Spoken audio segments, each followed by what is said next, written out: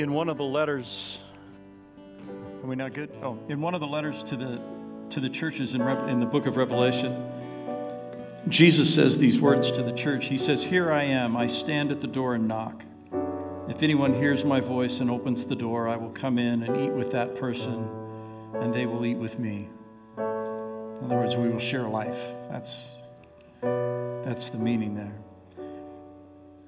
I don't know if you've ever seen it. There's a famous old picture of Jesus standing at a doorway, and it looks like Hansel and Gretel kind of cottage. It's one of those kind of deals. It's got the old wooden plank doors that kind of peak at the top, and Jesus is standing outside that door and knocking. And one of the things you'll notice if you look at that picture is that there is no door handle on the outside of that door. There's nothing for Jesus to reach and grab a hold of and pull it open. All he can do is stand there and knock. The people on the inside have to open the door. And so I know we've been singing, "Lord, open my heart." The reality is maybe what we're saying is, give me the courage for me to open my heart, because Jesus can't yank open a door with no doorknob. The people on the inside have to open the door. What he does is he stands and knocks. So I'll just tell you, I don't know what you're going through. Some of you, I know your circumstance. Some of you, I don't know what all you face this week or what's coming up this next week. I just know that if you'll open the door, Jesus will come in. And sometimes that takes a lot of courage. So I just want to pray this morning that we'd have the courage to open the door. He's there. He's knocking. He's saying, "I want to help. I want to get involved. I want to be a part of whatever it is you're going through." And I know some of you are going through some pretty tough stuff. Jesus said, "Let me come in. Let's do life together. Let's do life together." And so, Father, I pray that you would give us the courage to let your Son in. That we wouldn't sit on the inside wrapped in our fears and wrapped in our anxieties and wrapped in our arrogance and our pride that says, "I got this." And that with humility and with great faith, we would go to the door and let you in, the one who is knocking, the one who wants to come in. So, Jesus, I thank you that you love us enough to come and find our little cottage. You love us enough to stand outside the door and just knock and knock and knock and knock until we have the faith and the courage to open the door. So, God, we just pray that you would give us the faith and the courage to open the door to the one who wants to do life with us. Thank you for your love. In your name we pray. Amen. Amen. Amen. Hey, grab a seat. We want to have another moment of prayer for some of our friends down south. You guys have been watching the news, right? I mean, collectively, whatever we've got going on in Grants Pass, it's not as bad as having your entire town burnt down. All right? I mean, that's a tough deal. So, did any of you know people in Paradise? Some of you? Yeah. So we've got right? We got firsthand reports. It's just ugly what's happened there. So two things. One, we're going to pray, but I know that some of you want to be able to respond physically and monetarily. Our partner in all of these kinds of events that take place is called Convoy of Hope.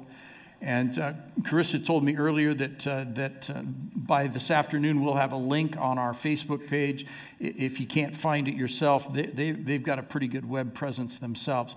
But if you'd like to be involved and send a donation to people that are bringing in food, that are bringing in emergency supplies and medicines and cots and, the stuff, right, that people need. Convoy's our partner with that. And so if you'd like to respond, either look them up directly, or as I said, you can find them on our Facebook page. But I want us to just stop right here and to pray for people. I mean, I can't imagine. I mean, can you imagine? I mean, it's one thing like if your house burns down, but not the neighbors, you can go next door and spend the night and kind of start to clean up your mess. But when there's no place left to go, there's no neighbor to go to. I mean, it's just overwhelming to even think about.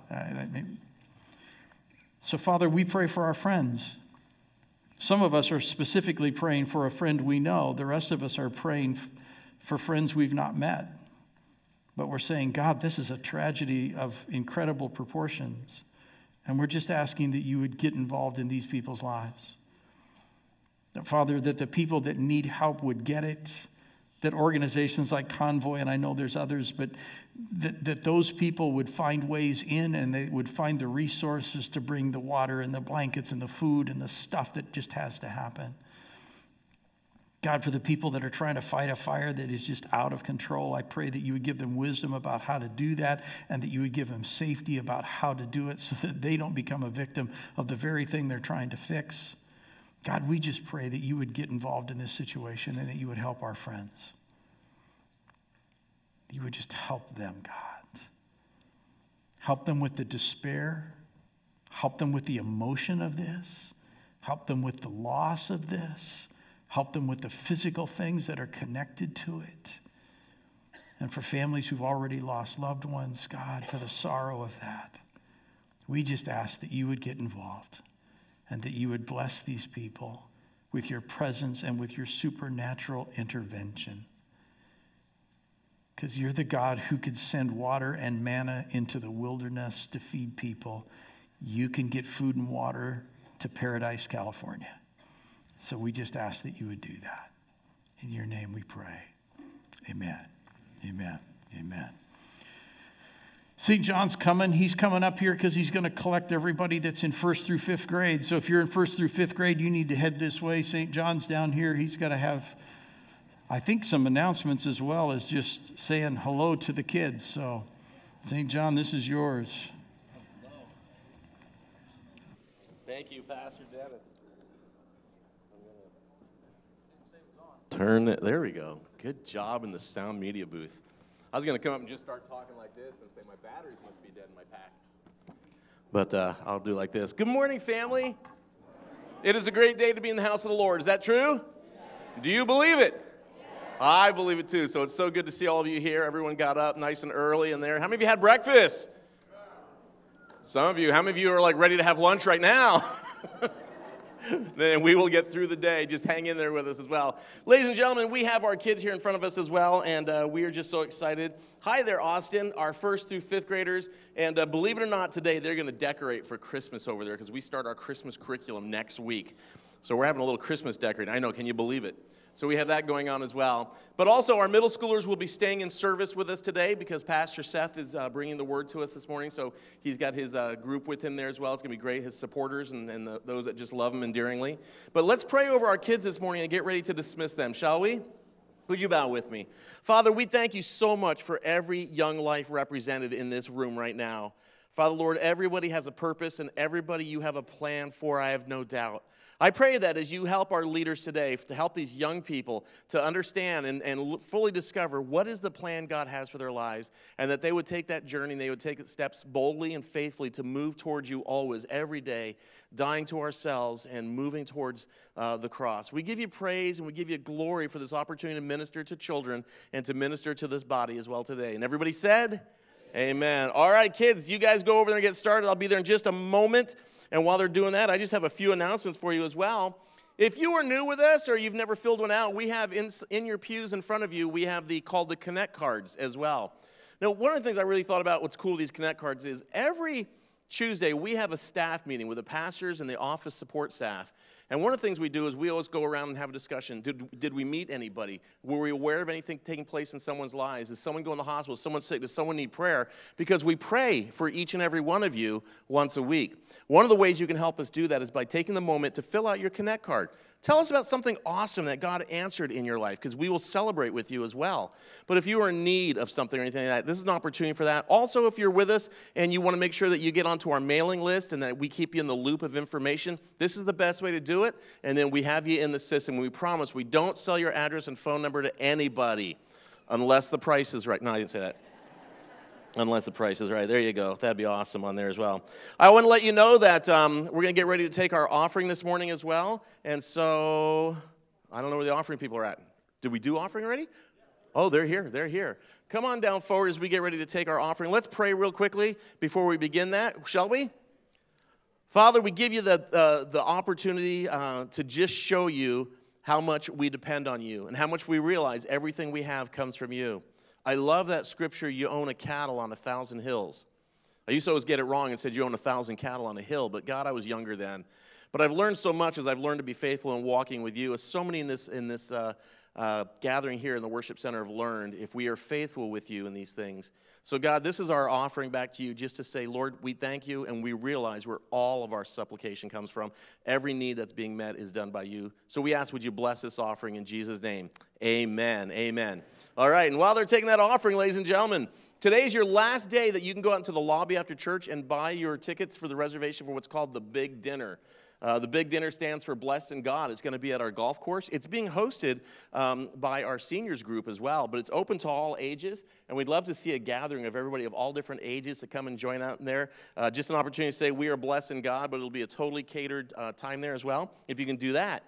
Also, my other announcement I have as well is, how many of you have heard of Blue Zone? Anybody here Blue Zone? Yeah, Blue Zone is an initiative that's taking place all around our nation, and Grants Pass is one of them, and we decided it's trying to take place right here in Parkway as well. And it's simply an initiative to try and help you to live a healthier life, make better choices, see the doctor less, unless you go see the doctor for good reasons. There's nothing better than when you go to the doctor and say, hey, doc, guess what? Here's my thing that's been going on with my scale. Here's some things that have been going on with some of my readouts. Here's the way I've been feeling lately. It's an amazing thing. And, gentlemen, do any of you have a golf addiction? Gentlemen with golf? Ladies, let your husband play golf. I saw the other day a man with Parkinson started playing golf, and it said that he was suddenly coming alive again. He went from playing like once a week to where he was hitting 5 days a week. And his wife said, I'm so thankful that my husband has golf in his life. So imagine that. I think it was God, but we're going to go with the golf as well, on there as well. But in the Blue Zone, just to let you know, they are having an awareness meeting. If you are wanting to find out more about Blue Zone and some of the things you can do to help make that healthier lifestyle choices, from walking, it's kind of a holistic approach. It's going to be on Tuesday, November 13th at 4 p.m. in our conference center, which is over this way here. So if you'd like to be a part of that as well, we'd sure love to have you there. Now, very last thing. How many of you like good deals? How many coupon shoppers? How about you like free stuff? How many of you like when you go into a store and get something for totally free? That's a win-win, right? You're going to be able to do that today because there are deep, deep discounts and there are free meals to be had for veterans today. Invite them to go with you and say, I'm taking you to lunch. It'll cost you nothing. But I would like to take this opportunity, if we could, as a fellowship together. I would like, if you are a veteran, active duty, past service, or retired military, would you please take a moment just to stand up? Do I have anybody representing Air Force, Army, Navy, Marines, Coast Guard?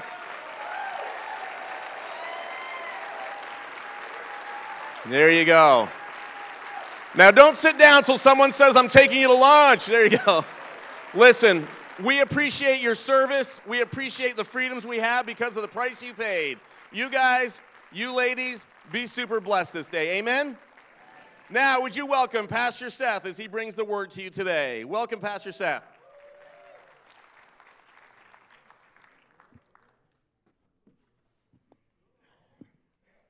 Might need that. How's everyone doing? Cool. I'm glad you guys are awake. I got to fix my stuff. I wasn't prepared as I thought I was.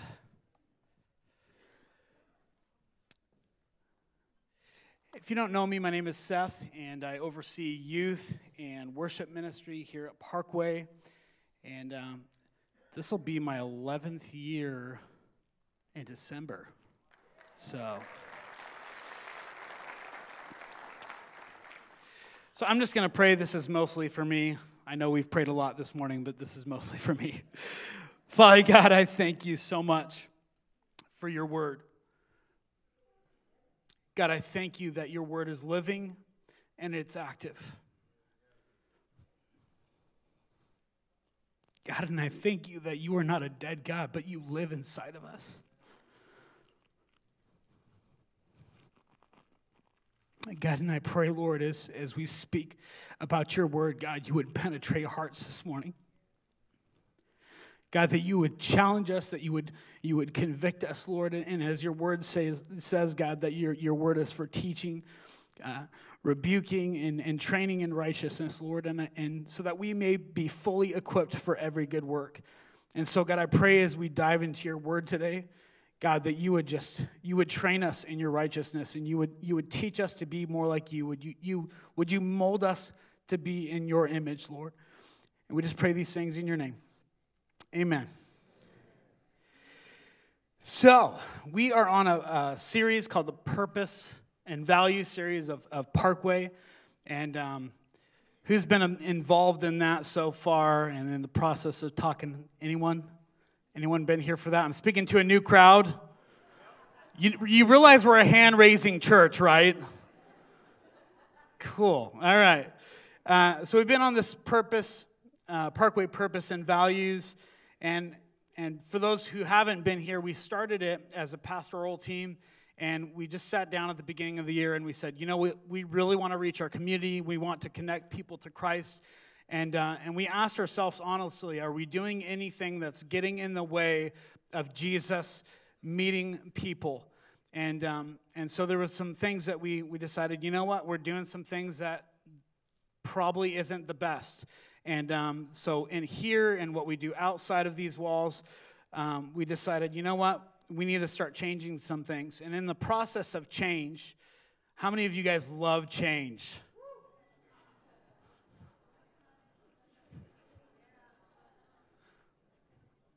Change is hard. And in the process of change and doing things, it's easy to get sidetracked and lost in the weeds because people don't like change. We don't like change. I like change when I'm leading it. But we don't. And it's easy to hear people's opinions and start to redirect ourselves and to lose ourselves in the process. And so we said, you know what? What's the DNA of our church? What is what holds us together? And in that process, we found that a lot wasn't changing as far as the idea of who we are in our DNA, but we said, you know, we're doing a lot of good stuff that isn't God's stuff.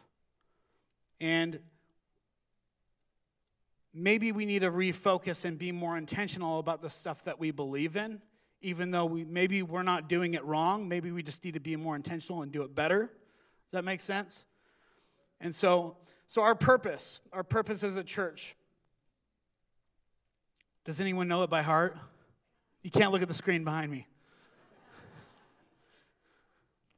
Hey, middle school and high school, if you can memorize this by next week, I will buy you a $20 Dutch Bros gift certificate. Gail's a middle schooler next week. I will buy a $20 Dutch Bros gift certificate for whoever can memorize that. How about that?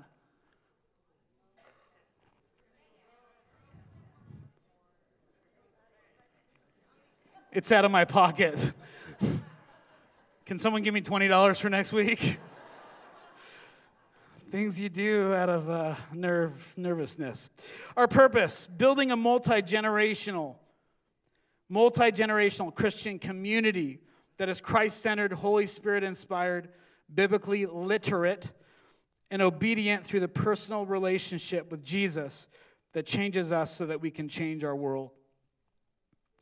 Why does it matter that we know our purpose?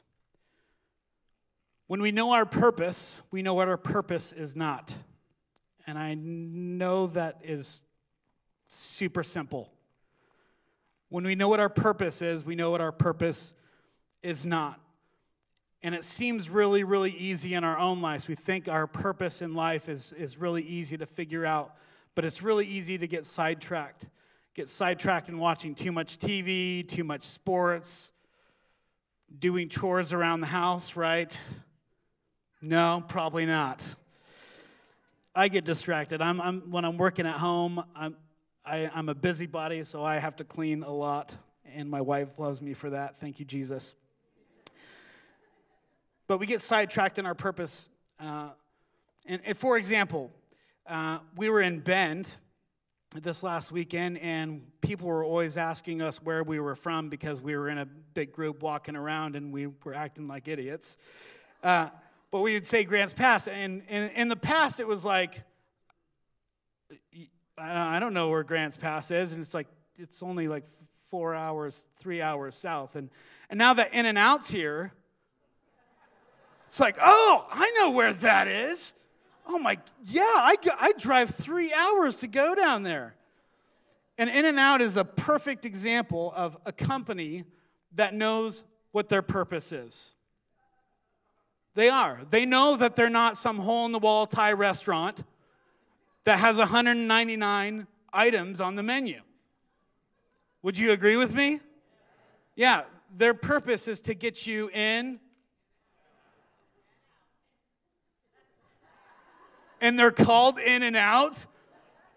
What? Oh, my word. They're called In and Out, and their purpose is to get you in and out. And so what does that mean for In and Out? Well, it means that their lines, when they first opened, they had cones and people all the way up 7th Street, and it changed the way they did their service. Their lines are efficient. Their food is easy to make. Their menu is super simple. And when In-N-Out was starting, I don't know if you guys know the story, but when In-N-Out was starting, everyone told them that they were not going to make it as a business. Oh, your menu's too simple. I want pickles on my hamburger. Or, people would complain about what they do and don't have. And they told In-N-Out that people told In-N-Out that they would never be successful as a business. And yet they decided we're going to make good food, so that people would drive 3 hours to get there, get enough food. I had a neighbor, he would literally drive down to Reading like every single weekend to get In-N-Out burger. But it's good enough for people to drive that far to get food, and they get people in and out. They know what their purpose is, and their purpose changes what they do. So being a multi-generational Christian community, that's going to change how we do church. It's just going to change what we do. We're not going to be like every other church in our community. We're just not. And so some of the decisions that we make as a church are going to change this year. So I'll give you a couple examples, because you guys are like, we're going to change. And you're like, I'm tired of talking about change. I want to know what we're doing. Is that okay? All right. So one of the things that we're changing this year, you could write it on your calendar. It's in July. We're doing a multi-generational all-church family camp. I know. I'm excited about it. Been talking to the college students. The college students are excited about it. The high schoolers are excited about it. Been talking with Ron. He's excited about it. I know people that are trying to get spots already. So it's going to be exciting. I don't know the details. Do I look like a detailed person? I always forget. Stewart Park. So we're renting RV spots, and we're renting huge group sites, and we're going to do worship together. We're going to roast s'mores together. I heard there might be people that might be interested in bringing their boat to go jet ski. I haven't asked them personally, but there's a possibility that might happen. So we'll have events with high schoolers. We'll do stuff separately with traditions, but we're going to all have times where we're gathering together. We're praying for each other. We're eating together. So that's one of the things that we're going to be doing. We're going to be dimming the lights here on a Sunday morning. Oh, yeah, I heard it. And here's why. I want to explain why we're going to do that, because the next time that we do it, you're going to walk in and you're going to be mad at me because I said it from the pulpit, and that's okay. I'll take the hit. And you're going to be mad because you probably can't find your mint box that's sitting next to you. I don't know what the reason's going to be, but I know that when change happens, people get upset. But here's the why. Casey did it a couple weeks ago when she was leading worship. She asked the guys to dim the lights. And she said that because she really wanted to have an intimate and focused time with Christ. And one of the conversations that we've had about reaching the next generation, we've been talking with some of the students in our church, and a majority of them would say, it would be cool if we could dim the lights. And in our conversations and asking why that's important, well, you go to a movie, what do? You go to a play, what do? You go to a concert, what do? Is it because church is a concert? Why do you think the purpose is? Focus, right? Distraction. So when you go into a movie theater, I love movie theaters. We had a long discussion about that this weekend, and I'm going to the movie today to take my kids to see The Grinch. Yay! I hate going to the movie theater. I have this problem with sound and people chewing with their mouth open and opening their bag slowly. My blood is boiling thinking about it. You guys need to pray and fast for me before I go to the movies today. But the next generation, focus, yeah. The next generation, right? You watch TV. And when I was in high school, it would be the camera would change the angle every 30 seconds. And then when I was in college, they started changing it to be the camera angle would change every 7 seconds. You watch a show now that's probably not Days of Our Lives, but if you watch a show now that's geared towards younger people, guess how many seconds it is? 3 seconds. You know why? Because the attention span of our society is changing. And if the camera stays on for 30 seconds, people get bored. And they get distracted, and they start doing other things. And because we've provided that environment as a culture, it's harder for younger people to focus. And it could be everyone in this room. I don't know. You know, a lot of the reasons people want the lights up is so that they can see everyone worshiping. When we talk to students, it's, I want it to be intimate. I want it to be personal.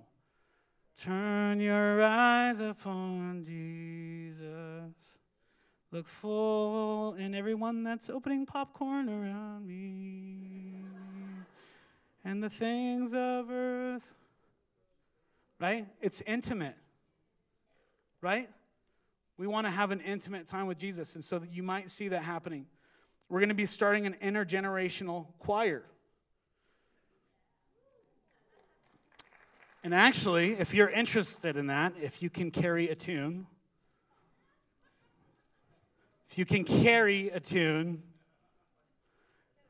and you love worship, I'm going to have pizza for you after lunch down in the conference center.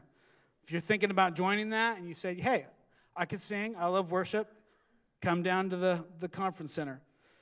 We're going to do things like a family game night in January in the whole center, where we play things like bingo together, and we watch movies together, and we watch other people play sports together. I'm not going to do that. I'll play bingo. We're going to do the big day dinner that Ron's doing. He's hosting with his traditions group, and some of the college-age students are coming. We're going to be very, very intentional about building relationships intergenerationally. Why do you ask? Thank you. Thank you for asking, by the way. You know, you've heard it that 3 out of 4 students leave their faith after high school, right? We've heard that statistic. Have you guys heard that statistic? Yeah. You know what the number, in every research that I have read in any book, in any magazine or anything, you know what the number one reason students stay in their faith? Multiple relationships with older people.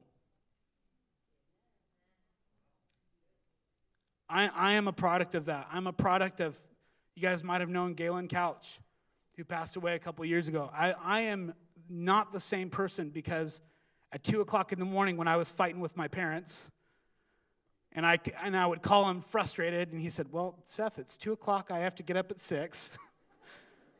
But he would stop and he would pray for me. And he would give me advice. I'm not the same because Joe Lloyd was my youth pastor, and he took me out to coffee every single Wednesday to see how I was doing. I'm not the same as I was because when I was frustrated with my parents, I would go over to Mark's house because Mark lived right next door, and I could say, this is what's going on. He's like, you know, the way that you responded to your mom or your dad probably wasn't Christ-like. And he would guide me in that process.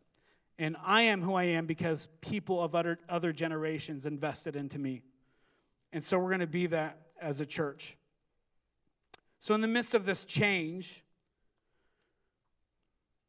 how do we do that? Yes, and I will read from the Bible today, for those who are wondering. How do we do that as a church? Because I will tell you, as soon as you start making an effort, it's going to get hard. It's going to get hard. And even though you might be 50 years old or 60 years old and you're pretty confident in regular life, and you start hanging out with a teenager, you think you know life until you hang out with teenagers. Trust me, I'm a youth pastor. I can tell you that. I go to schools, and I am the most insecure person ever.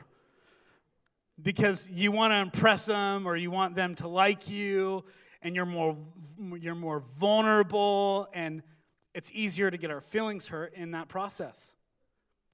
And younger generation, just because they're older than you, doesn't mean they don't have feelings. They're people. Yeah, I know. And it's easy to get our feelings hurt. It's easy to get frustrated with the process of watching kids and how they act. And so how do we act? How do we respond to each other in those processes? So what are some guidelines of how we can live our lives as a church? No matter how hard change might be, we're not going to be a church that lets our emotions dictate how we treat each other. We're not going to let our preferences dictate how we treat each other. We're not going to let our assumptions about each other dictate how we treat each other. In the process, we need to realize that Jesus asked us to love one another. He didn't say people would know that we're his disciples by what kind of coffee we have out in the lobby. He didn't say that. He didn't say whether we turn the lights down, whether we turn them up, or whether we play from the grand piano or the keyboard, or we play from the drums or the congas. He didn't say that. He said that they will know that you are my disciples by what? Love for one another. So last week, Dennis talked about 5 things of what we can do, practical things of how we can do it. And that's to serve one another, and basically he summed up all his points in there you are. We're going to have a there you are attitude as a church. We're going to be about other people, not about ourselves. The difference between here I am and there you are, how does that look like? Well, we'll talk about that. He talked about serving one another. He talked about living in harmony with one another. He said not to slander one another, to not grumble against one another, to stop passing judgment on one another. This week, I want to talk about kissing each other. I do. Yep, awkward. Bible actually tells us to kiss each other. Did you know that? You're like, I need to read my Bible more. Probably do. Middle school boys, this is not an excuse to get all wound up right now. I know you're looking around the church seeing who you can kiss after service. It says greet one another with a holy kiss. We obviously don't kiss. I don't like to kiss. I am not a touchy person. You might have found that out. And when we were planning the sermon, Dennis and Rick and Andy thought it would be funny to give me the sermon about kissing. So that's why I'm speaking this morning. It wasn't the Holy Spirit, it was them making fun of me. Romans 16:16 says, greet another with a holy kiss. And it is actually said 4 times in the New Testament. 3, Paul says it from Romans and Corinthians, and Peter says it in chapter 5. What is greeting each other with a holy kiss? I am very, very thankful for people that are way smarter than me that talk about context of the culture, that talk about what a holy kiss means, because I really don't want to kiss you. But I'm thankful because there's a principle that Paul is trying and Peter tries to teach. Back in the culture that Paul was talking to, kisses were appropriate in 3 ways. 3 ways that kisses were appropriate. One would be close family or family like friends.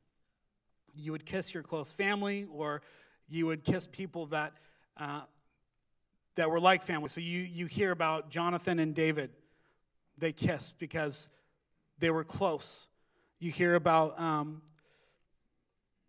the prodigal son and the dad coming to kiss his son.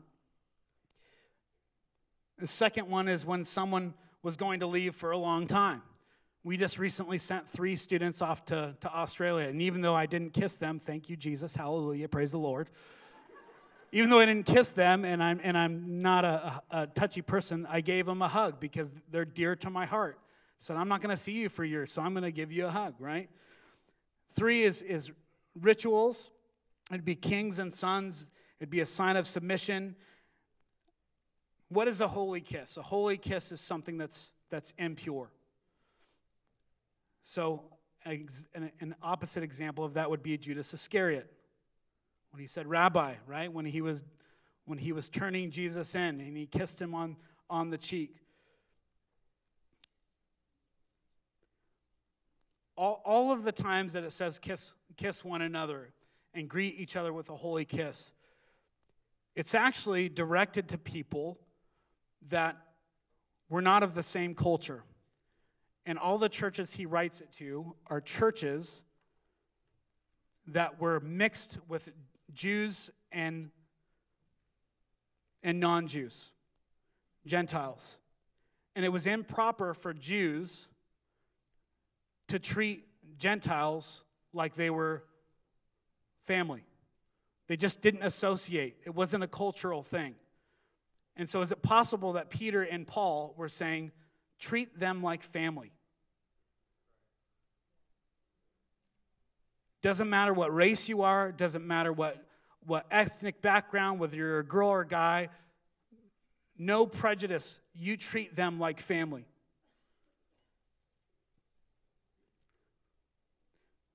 In Galatians, I'm trying to find my notes. In Galatians 3:28, it says, there is neither Jew or Gentile, neither slave nor free. There is no male or female, for you are all one in Christ Jesus. So how do we as a church say welcome to the family? How do we say welcome to the family? You're welcome here. No matter who you are or what background you are welcome in this family. Number 2 is that we should accept one another. Romans 15:7 says, accept one another just as Christ Jesus accepted you in order to bring praise to God. What does it mean to accept one another? Accepting doesn't mean agreeing with everything that someone does, despite what our culture says. Doesn't mean that I have to agree with you. I don't say, well, Ethan, you stole money out of my pocket last week. That's okay. Do you want my wallet? Just hang out with it for a little bit. I welcome you in my family. I welcome you to come up to my room where my wallet is and just have free reign. It's okay. Give him some more. Yeah.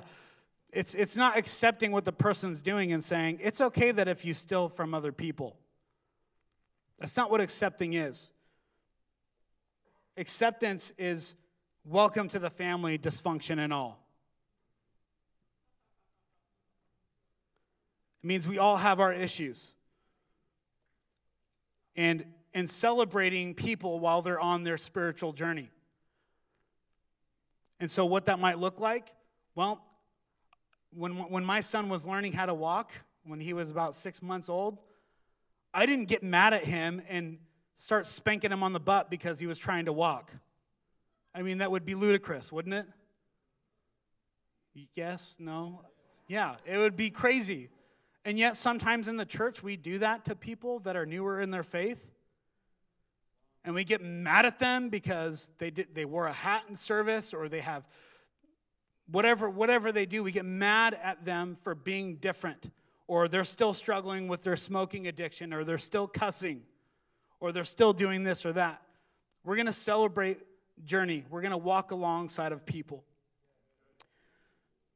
Number 3 is that we agree with one another. Wait. Didn't you say that you don't have to agree to accept? Yes. But you also have to agree with one another. What does that mean? In 1 Corinthians, Dennis talked about this when he went through the series. The church was arguing and bickering over who was the greatest pastor, who they were going to follow, and they were mad at each other, and they were treating each other with disrespect. And he says, I appeal to you, brothers and sisters, in the name of the Lord Jesus Christ, that all of you agree with one another, and what you say, there be no divisions among you, but you are perfectly united in mind and thought. In other words, Paul was saying, keep the main thing the main thing. Don't die on molehills. Celebrate what you agree on, and stop bickering about what you don't agree on. Most of us in this room would agree that the only way through salvation is through Jesus Christ. Let's agree on that. Let's not argue about whether a person is wearing a hat in the room, or whether someone has tattoos, or whether someone cusses, the list could go on forever. Spend our energy and our time focusing on what we agree on. The enemy's probably the number one thing that I see in culture is to get us bickering about stuff that doesn't matter. And it breaks my heart. It breaks my heart to see people argue over stuff that is ridiculous, when we could be spending our time and energy focusing on we live on the I-5. It's the biggest place for sex trafficking in America. Why can't we get more upset about that than what someone wears at church? Let's focus our energy and our time together, reaching into broken lives and helping people out of addiction. Let's spend our time and our energy trying to reach the most vulnerable in our society, whether it's through foster care, whether it's through adoptions, whether it's through widows, whether it's through people that struggle with drug addiction. Let's focus on reaching the lost. Let's focus on reaching people and being the Christ that we claim that we follow, instead of arguing about petty stuff.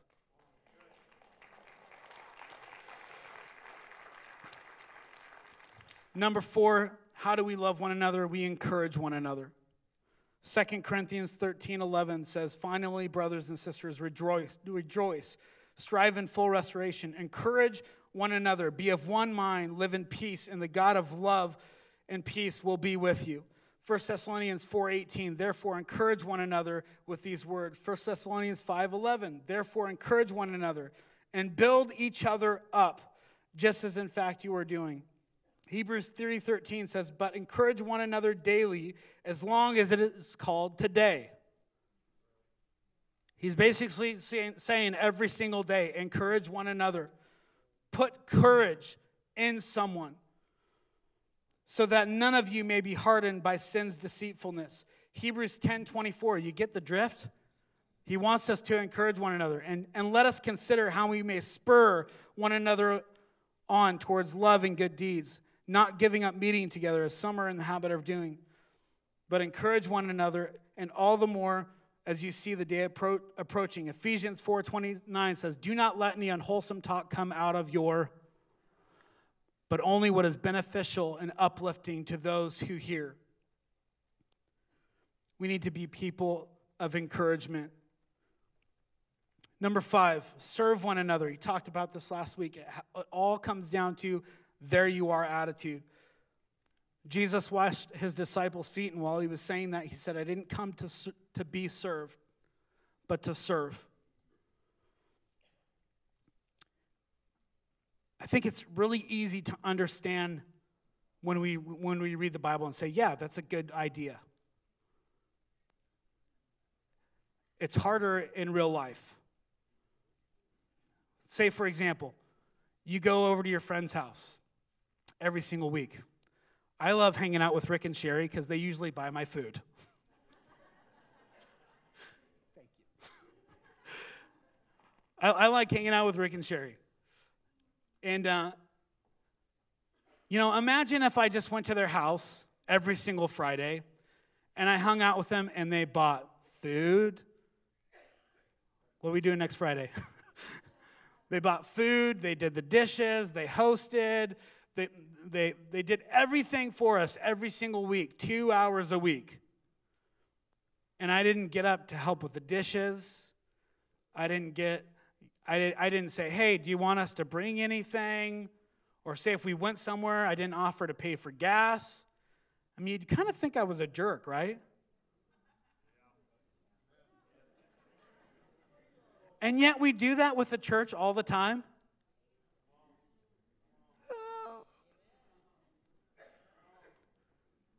We come 2 hours a week and we say, all right, teach me what I need to know. I want you to teach me. I want you to entertain me. I want you to say funny jokes. I want you to sing the right songs. I want you to do this. That is not the attitude of Jesus. He came to serve, not to be served. And I'm not trying to throw a guilt trip. I'm just trying to understand who Jesus is. And so that might look different for every person in this room. It might mean that, you know what, I like coffee, so I'm going to make coffee in the morning for people. It might be I'm good with technology, so I'm going to put the words on the screen. It might be I love music, so I'm going to play music. It might mean I'm retired and I don't have that much to do, so I'm going to serve someone that is just trying to get by through the week, and I'm going to come alongside and minister to their kids during service. It could mean anything. But we as a church need to come alongside of each other and serve one another. Number 6, how do we love each other? We live in harmony with one another. And Dennis talked about this week, but I've asked someone to help me out with this example. So Braden, why don't you come up? I don't know if you guys know Braden, but he's legit. So Braden has been in our youth ministry since he was a wee little lad. And he plays piano. He plays piano pretty well, actually. Why don't you play us a song, Braden? Show us what you got.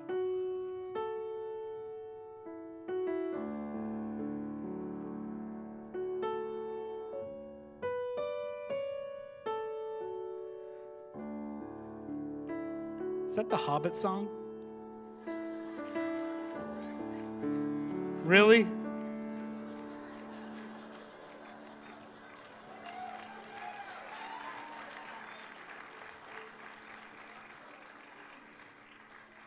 We're going to talk afterwards. Why don't you keep playing it? Can you talk at the same time? What key are you in? D. I don't play piano. But I know enough music theory to know that D only has one black key, which is the F sharp. You're playing it wrong. Let me show you how to play it.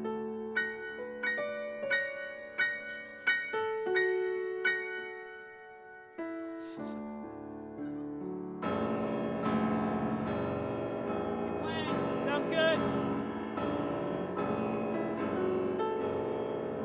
What about second breakfast? That sound good? No. I was playing the right chord. I actually was in a different key. Some of you guys are like, what? That was actually a chord in another key. It was right in the key that I should have been playing, but he wasn't playing in that key. He was playing in D. So play it. Doesn't that sound amazing?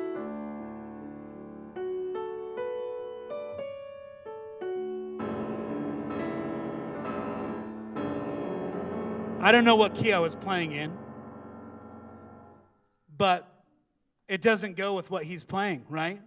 And even though it's a chord in another key, I'm not playing along with him. I am not playing in harmony with him. I'm not playing and coming alongside of him. So why don't you play? Why don't you play the melody? Do you know what the melody is?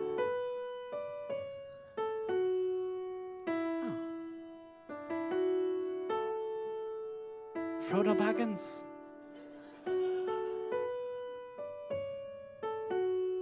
Doesn't that sound better than what I was playing? Why don't you add the harmony to it?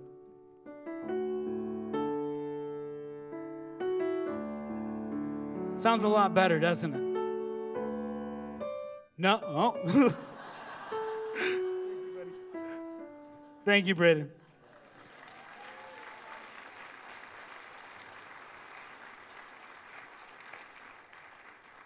Jeanette's still wondering why I told him to do that. Because she's more musically talented than I am. And I'm gonna say it here right now. Love does not demand its own way. It says that in 1 Corinthians chapter 13. Love does not demand its own way. It says that we are to live in harmony with one another. So even though I was playing a chord in my right key that I should have been playing, I was demanding my own way. And I was playing chords, and I was pushing, and I was pushing, and I was pushing. What does it sound like as a church if we demand our own way to people that are trying to listen to the music? If a person comes into this building on a Sunday morning, doesn't know who Jesus is, and all they hear is gossip. Well, this person, they didn't do what I wanted them to do. And they're going to hear it from me. They're going to do what I want them to do. What does it look like in our marriages when we demand our own way on the outside? If we live in harmony with one another, we support one another. We support the melody. Paul says it in a different way, that we are Christ's body. Some of us are hands. Some of us are feet. Some of us are the mouthpieces of God. And we all have a different role to play. Some of us are teachers. Some of us are prophets. Some of us are apostles.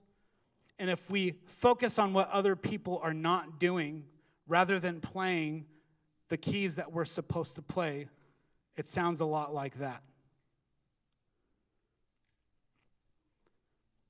Give you an example. There's in what I've seen in life, someone says, well, we just need to reach everyone. We need to be outside the church. We need to be outside the four walls. And we need to be preaching the gospel. Yes, that is true. And there's other people that say, we need to train people when they come to Jesus about how to live a right life and how to honor God in our life. And the people that are outside of the four walls saying that we need to preach are getting mad at the people for not coming outside of the church. But we need both, right? We need to reach the lost, but we also need to train people and equip them for life. I'm going to invite my wife up to come and end us. So number one was we greet another with a holy kiss. We're hospitable. We welcome one another. We welcome them into our family. Number two is we accept one another. Number three is we agree with one another. We focus on the things that are the most important. Number four, we encourage one another. Number five, we serve one another. And number six, we live in harmony with one another. And while she's singing this song, I'm just going to put the things that we've been talking about for the past 2 weeks. So Dennis is in mine as well. And as she's playing this song, I just want you to have a moment of self-reflection. And say, where am I lacking in love? Daniel, can you go to the last slide? So, am I welcoming people into the family? Am I creating a hospitable hospitable environment? Am I accepting people for where they're at? Am I welcoming them in this journey? Am I focused on what I agree? Or am I trying to argue with them? Am I trying to argue with them? Do I lack in love when it comes to serving someone else? Do I demand my own way, or do I come and support the melody? Do I support what's going on? Do I need to stop passing judgment on one another? Do I need to stop talking about people in the church? Do I need to stop grumbling? I want you to, as she sings this song, I just want you to maybe focus on the screen or just close your eyes and ask yourself, where do I lack in love? So after she sings this the first time around, I'd like to invite, actually, if you guys want to come now, I'd like to invite the youth staff and the elders and the pastoral team. So if you guys could come up here, if you could go back in the back for prayer, if some of you guys could go in the balcony. The Bible says in James chapter 5 that if we confess our sin to one another,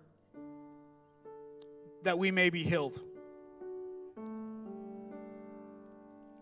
You know what sin is? It's lack of proper love. And I'd like to encourage you, if any of these, and it might not even be in the church, you might have had an argument with your spouse on the way here. She's a part of the church too. And you might need to say, you know what? I haven't been as encouraging to you as I should have been lately. Or it could be your son. I've been too hard on you.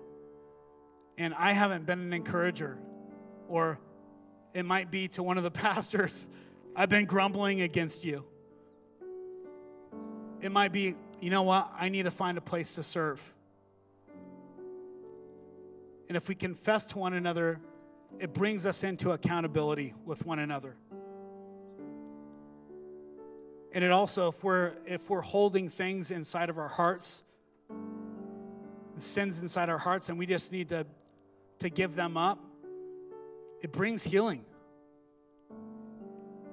So I want to encourage you to, as she sings this song, if you know what it is that you struggle with and the things that you're lacking in love, I would love for you guys, I know it's something we've never done before, but I would love for you to come up to these pastors and elders and say, you know what? I need to apologize. I need to apologize for this. I need to apologize for that. And they're just going to pray with you. Is that okay? All right, why don't you guys stand with us? We're going to sing this song.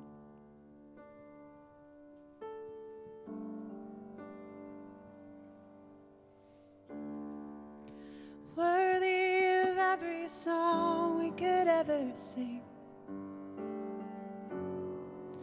Worthy of all the praise we could ever bring. Worthy of every breath we could ever breathe. We live for you.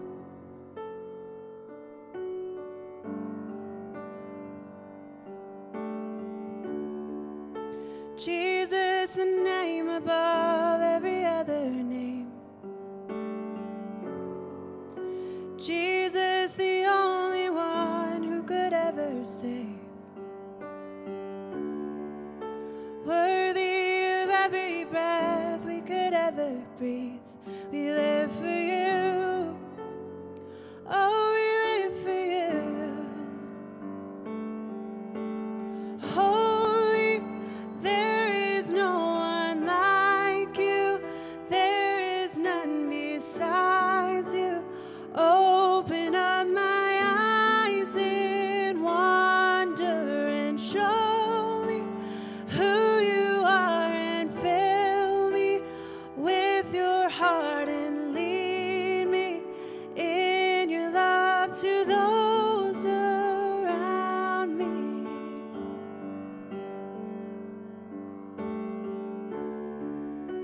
Worthy of every song we could ever sing.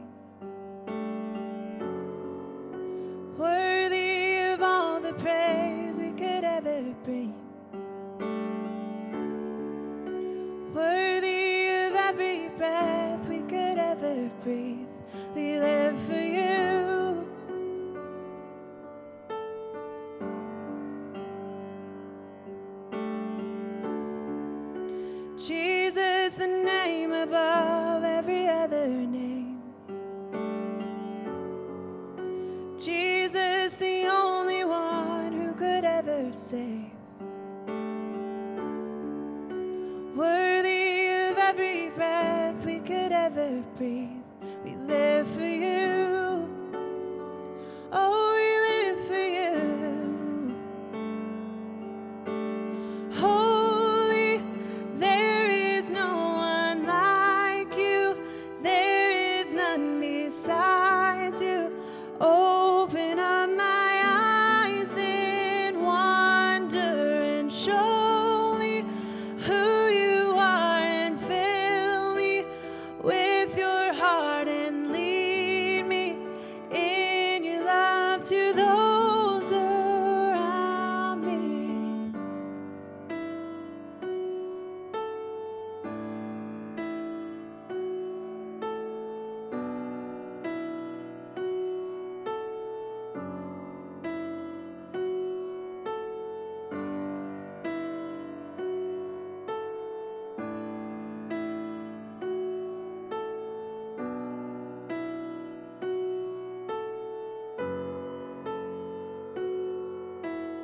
I will build my life upon your love. It is a firm foundation, and I will build my trust in you alone, and I will not be shaken, and I will build my life upon your love.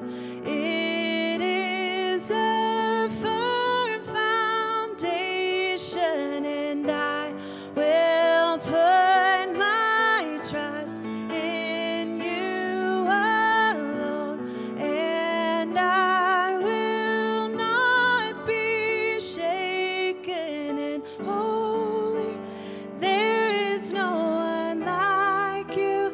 There is none besides you. Open up my eyes in wonder and show me who you are and fill me with your heart and lead me in your love to those around me.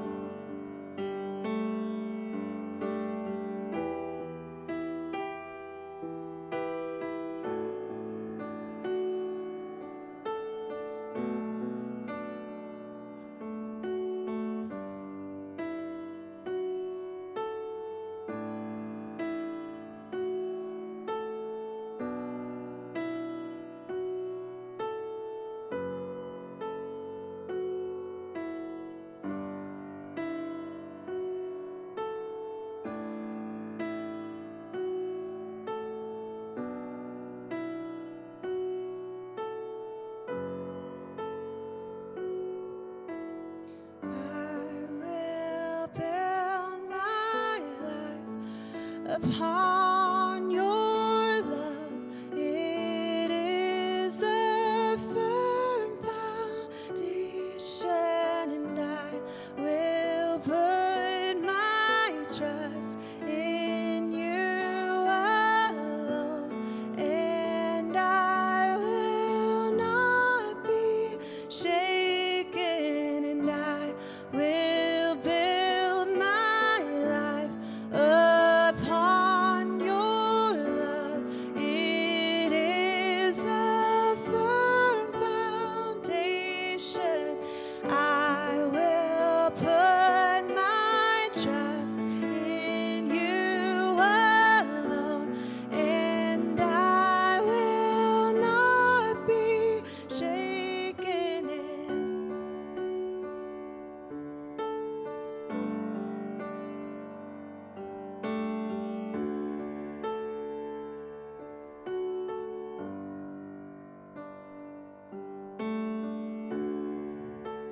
Worthy of every song we could ever sing,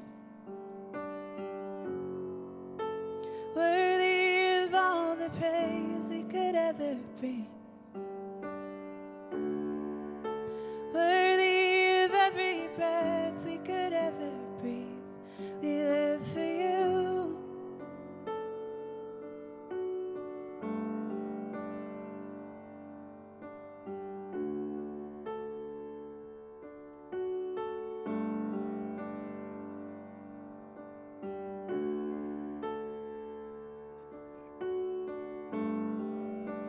So I'm gonna ask the staff and the pastors to stay up here, but I just want to close in prayer. And if you guys want to come up here afterwards, and this was too of an uncomfortable moment for you, and you just want prayer, I just want to encourage you to come up here afterwards. But we're going to close and we're going to dismiss. So Father, we pray, Lord, that we would build our life upon who you are. God, we would build our life upon your love, Lord. That we would live like you do. God, I pray that today that you would put that song in our heart, that we would want to build our lives, God, on how you see people and how you give grace and how you give mercy. Lord, and I pray that we would walk that out this week. And everyone said, amen. Thanks for coming, guys.